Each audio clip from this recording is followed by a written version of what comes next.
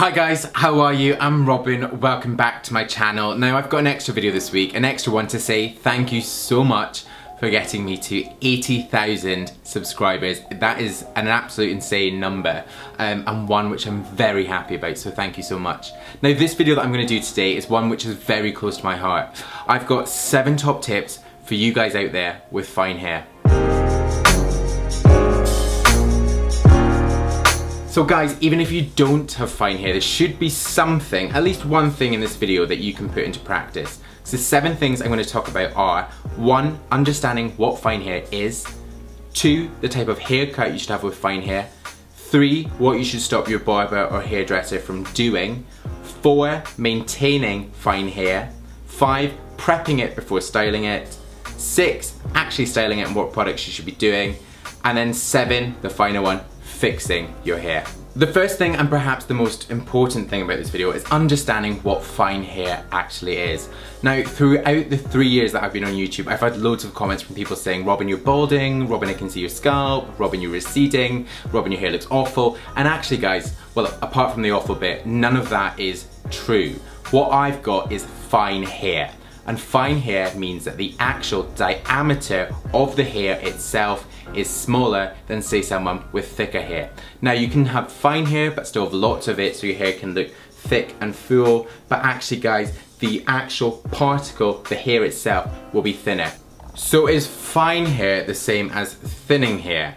The simple answer is no. Fine hair relates to the actual hair itself, so again that's the diameter, whereas thinning is about the hair on your head. So you might have started 5 years ago with loads and loads of hair, and 5 years later you've got less of it on your head. That means you are thinning. So guys, if you do have fine hair, do not worry, because you are actually blessed. You're blessed with great hair, because with fine hair, as I've shown on my channel, you can do absolutely loads with it, and more than most guys with thick hair can do. For haircuts, I'd recommend that you get your hair super tight, either all over or just on the back and sides, and by doing that it's going to make the top look a lot fuller and thicker. Now with mine, what I've done is just kept it really tight on the back and sides here and then worked in more volume, and what you're doing here is basically detracting away from any of the scalp area and making the top look a lot thicker. Now instead of putting this topic into the bit about cuts, I've given it its own point, because this is something that I've experienced so much, and this is all about barber communication. Now when I've gone in for haircuts with hairstylists or barbers, they quite often want to get out thinning scissors, and thinning scissors will chop into the hair and add more texture. Now for guys with fuller hair, this will be great because it'll add more body to the hair, but if you're a guy with fine hair, you're running the risk of being able to see straight down into the scalp. I like to keep my hair super full on top, and it just makes everything look a lot bigger.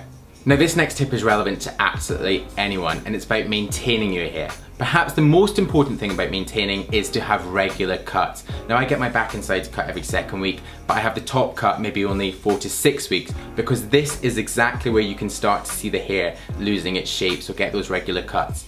The other thing is about washing your hair, and I've spoken before about washing your hair, that whole stop washing your hair video, which you guys will have seen. But if you actually wash your hair less, again, especially for guys with fine hair, it will keep that hair looking fuller.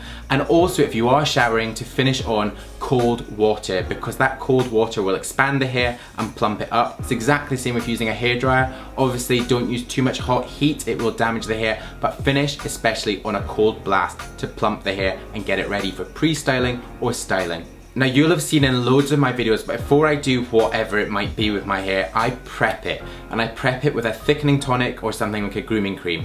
And some of my favourites are that Label M thickening tonic, the grooming cream, or a new one that I used actually in the video just on Sunday, which was a Vedas thickening tonic. Now what that's actually doing is, the thickening tonic is clamping onto the hair and making it appear thicker and fuller. It then gets it ready for whatever product you're going to use next. Now you should be able to use any sort of styling product, but there are some which are more suitable for fine hair. And that would be something like a mousse, because like that prep treatment, it builds it up, plumps it up, and it makes it look a lot fuller. Also stuff like clay I find works really well, something like a cream or something a lot lighter when used with a hairdryer. And then going against that, I sometimes find that gels, especially if you're not using with a hairdryer and using something like a wet look hair gel, will make you look like your hair is thinning and you'll be able to see into the scalp. And other stuff would be things like traditional pomades or waxes. But guys, again, if you're using a prep treatment beforehand, you should be absolutely fine. My last tip again is one which is relevant to absolutely anyone and everyone, and that is fixing your style. Now, you spent a good amount of time working your hairstyle up. It's sitting exactly how you want it. If you've got any little bits of scalp, then you've covered them up perfectly and you're feeling good. So don't then go out and have the wind absolutely mess it up. Grab a hairspray and blast it all over so that you're fixing it in place. Again, guys, remember with hairspray, don't touch the hairspray when it's wet because it will mess that style up. But it is super simple. There are your top tips. Live by these and you will have perfectly fine hair. Not thinning, it's fine. And tell anyone that says otherwise to come to me and talk to me.